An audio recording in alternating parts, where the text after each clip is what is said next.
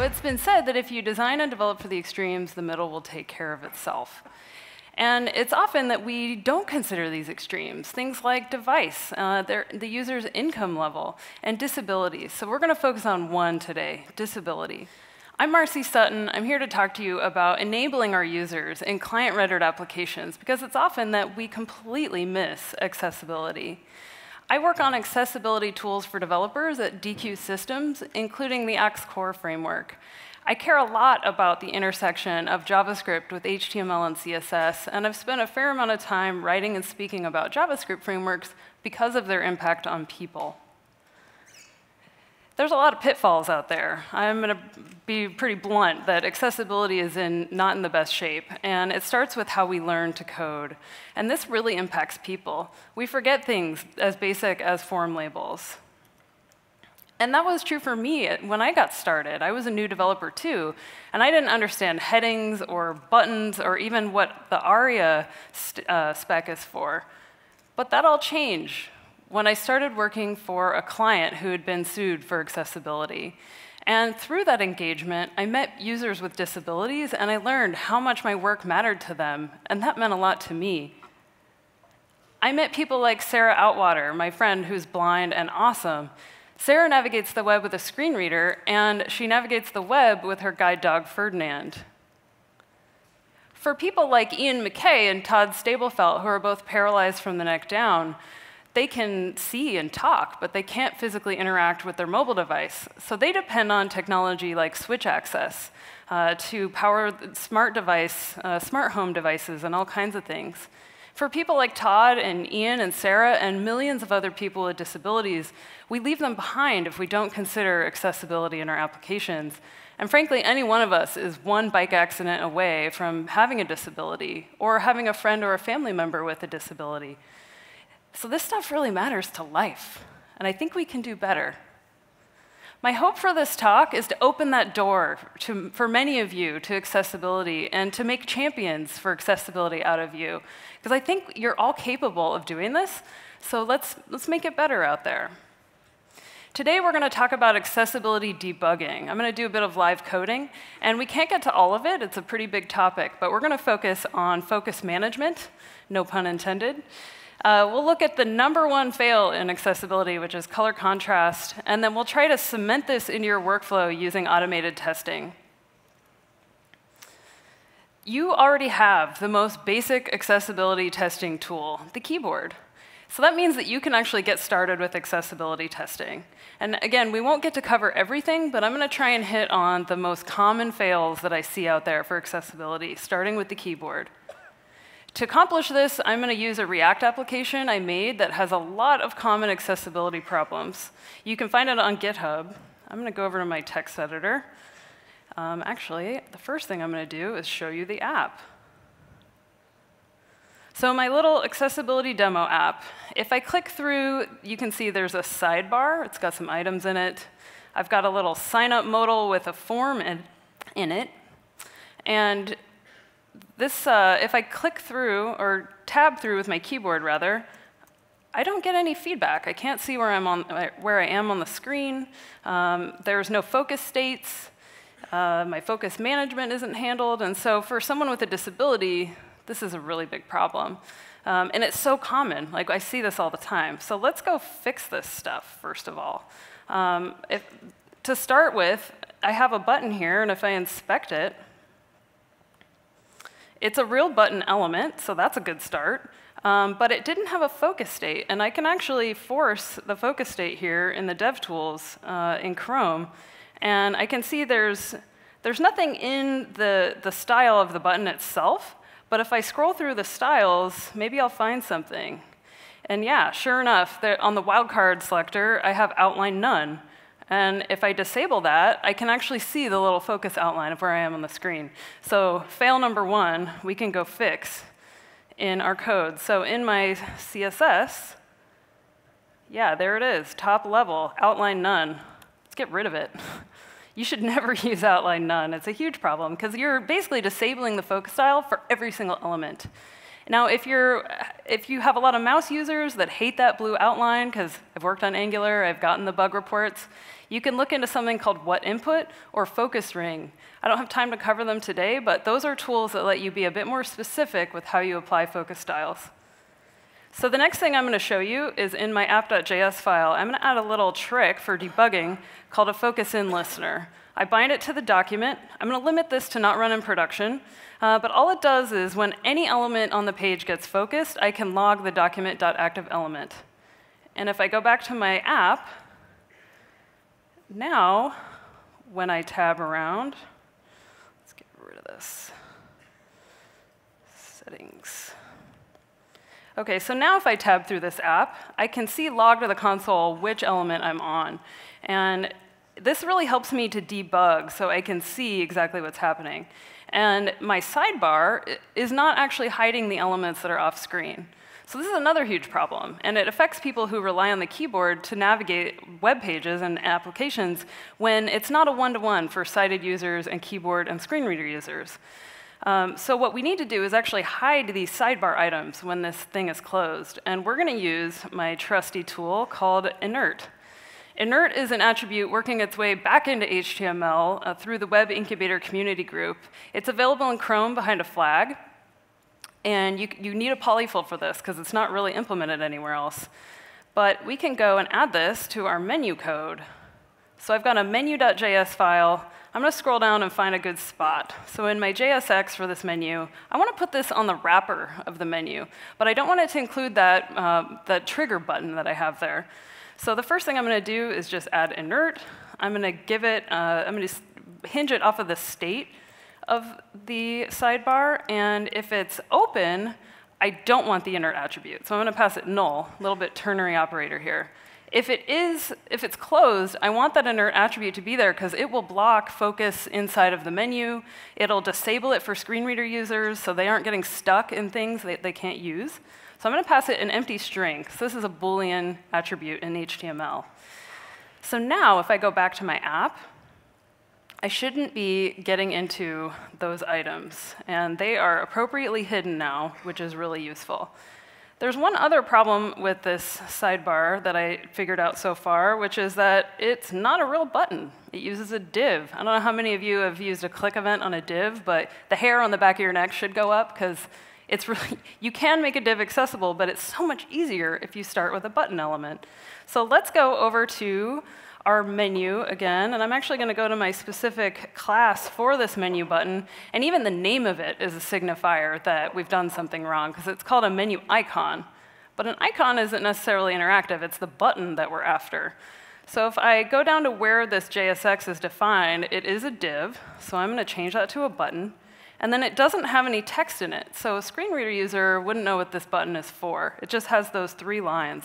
So I'm going to use the aria label property, and I'm just going to give it open menu. And so now a screen reader user can reach this thing, and when you turn on a screen reader, it will say open menu. So we've done a few things to this, but we still aren't handling focus management, and this is really critical. So when the menu opens, we want to send the user's focus into this thing so that they're in the right spot, and it's announced. So the items are in an unordered list. It will say 5 items, and we can send their focus there and then send it back when the thing closes. And I prefer focus management because it's the keyboard mechanics of your app are really critical to get a keyboard user in the right spot. So for that, we're going to use refs in React. And I'm going to start by going to, I guess for this, we're actually going to use the state of the sidebar. So that when the state changes to show this thing be open, we're going to send focus into it. So I'm going to say if state.isOpen, and then I've done a little magic here to actually send focus to an item with a ref of called first item. So we have to go add that ref to the first item. I'm using React Router, so I'm just going to put a string here of first item, because that ends up getting put into the React Router component onto the anchor itself. So when that gets focused, when I open this menu, my focus is now sent into it, and a keyboard and screen reader user is in the right place. So the other thing I need to do is when I actually change the view, the React router doesn't go close the sidebar for me. I need to go do that. So let's go back to our app. And when I interact with that item, I'm actually going to use a click event. I'm going to overload this link to make it do what we want. So on click, I'm going to bind a new method that I'm going to define in a second called this.pageFocus. Nope. This.pageFocus.bind, and I'm going to bind it to the current scope, and I'm going to pass it a new ref. I'm going to pass a string because I'm actually going to define a reusable method, and the ref is going to go in the main. We're going to send focus to the main element, and to do that, we need to add a tab index property. And I'm going to add -1 because we don't want to add the main element to the tab order. We just want to make it be able to catch that focus state with scripting. But then I need to add a ref to it. So we're going to add a ref, say node, and then I'm going to call it this.main so it attaches it to the current scope, and then we'll define it as this node. So we are defining this ref now, and we need to define our page focus method. So page focus is a reusable method I can use for each of these React router items. I'm only working on the first one so far. But it takes a string ref, looks it up on the current scope. It will set the state of the menu to false to close it, and it will go send focus to the ref as a string that we passed it. So our menu should be in much better shape now. We can focus on the current item, and it will take us to the content. So we're really moving the user's focus through this application to get them in the right spot and to announce the content. So that's a pretty big improvement. Anytime you have a layer opening over the page or something, you need to send the user's focus there, or else they'll get stuck behind everything. So we fixed up our menu. We also have this modal that, since we've enabled the focus state again, we can see I'm using React modal. It's a pre-made component that does some accessibility stuff for you. It's obviously sending focus into the content. But I've got a form in here that might have some problems. So I'm going to run a tool called AxeCoconut. It's an extension that I work on that it has experimental rules enabled. It supports Shadow DOM. It is our pre-release extension that you can use alongside our more stable extension called Axe Chrome. So if I run this extension, I can see that it's catching a pretty major problem. I'm assuming it's coming from our modal because it says in the selector React modal. And the current version of React modal is unfortunately adding an ARIA hidden attribute, and it's disabling everything on the page. So I can actually show you what this sounds like in a screen reader. VoiceOver Chrome, A11, wide OL, window, A11, wide OL, HTML content as keyboard focus. You are currently on HTML content. To enter web, VoiceOver off. So that was kind of underwhelming because there's no accessibility information. It has been stripped completely from that page. And AxeCoconut is telling us very helpfully with this experimental rule that it has been disabled. So if I go and inspect it, yeah, it's disabling it on the body. So in React modal, in that version of it, we can fix that pretty quickly by going and adding a call to modal.setAppElement. And I'm going to pass it an ID of root. And that is my app. So if we go look at it in the DOM inspector, there's an ID of root on this div, and that's the contents of my app. But then the modal gets inserted as a sibling. So we only want the app content to be hidden when the modal opens. So if I open this thing, now ARIA hidden of true is on the correct element. So that's why it's super important to actually fire up a screen reader and see, are you hiding everything unintentionally so a screen reader can't use anything on your app? And so that's pretty helpful. So the next thing I want to do is I'm going to run, let's look at what AxeCoconut found again. It found a bunch of color contrast problems. And that's really interesting because that's the most common accessibility fail on the web. Huge problem. So we need to get the contrast up. It's actually reporting on the stuff behind in the main application. And it is pretty dim. So if you were low vision or you can't see the screen very well, you can see a little bit. The contrast of this ends up being a huge blocker. So the way I debug color contrast is from AxeCoconut, I can go and inspect it. And I'm in Chrome Canary, where I have a color debugging tool turned on. And the color for that H1 is actually coming from a parent element, a div with a class of primary.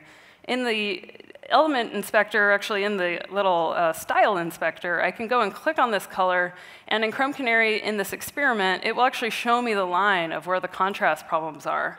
And I can click on this little thing, and it'll tell me that it fails both levels of the Web Content Accessibility Guidelines. There's AA and AAA, and there's different levels here. We can actually go and pick a better color and make sure that it passes. And you can see that ratio. For the size of text of the H1, we want to get it to 3:1, and the body copy needs to be 4.5:1 for that color ratio. So I'm just going to go and copy that hex code, put it in my CSS. So I have it in 2 places, because of course, it's a demo app, so it's not the cleanest CSS. But to verify that this is fixed, I have my demo app running in one tab. And in another tab, I'm going to run some integration tests. So I can do npm run integration, and this is actually going to fire up some accessibility tests that I've written. So I have some tests for the home page, and then I have another set of tests that go and open up that modal programmatically and run some tests over there. So it's finding the same things that we found in the Coconut extension, and that's really useful for debugging in your test suite, maybe adding them to your continuous integration environment. So let's go look at what those tests look like real quick. So I'm using Selenium WebDriver here to open up a real browser instance, and that's useful because it's more like what a real user would experience. Then I'm using a library called Axe WebDriver.js, which pulls in the Axe core framework. It will kind of inject it into the browser instance for you, including iframes, which is really useful. And then my 2 tests will go and run the full set of Axe core's rules. It will return me a JSON object, and then I can assert things based on that object. So that's a really great thing. You should be writing tests for accessibility, and you can use Axe Core or Axe WebDriver.js so that you don't have to write all that boilerplate code. And so by doing a bit of test-driven development, you can go and find these accessibility problems, fix them, and then get everything passing. So that's a helpful workflow. Let's go back to the slides. So we've covered some of the mechanics and the really common problems with accessibility. And you can use these tools to uncover common problems. In this demo, we saw the Chrome Accessibility Inspector. We saw Inert, the Coconut extension, WebDriver.js. And in my slides, I have some more resources for you, including ways that you can go and vote for Inert, because we need it in more browsers. The alternative to Inert is really painful. You can take my word for it. You have to do a lot of things with tab index and walking the DOM, and if you're working on a framework, it's a nightmare. So we could use your support for Inert, so go vote for it. There's some more accessibility resources here, and I just tweeted my slides before the talk, so you can go and check these out a little bit later. So I know that you are all capable of making the web more accessible, and I hope that this talk will make an impact on you. So if you have any questions about accessibility, about how to use Axe Core, hit me up on Twitter, and I believe in you. Thank you.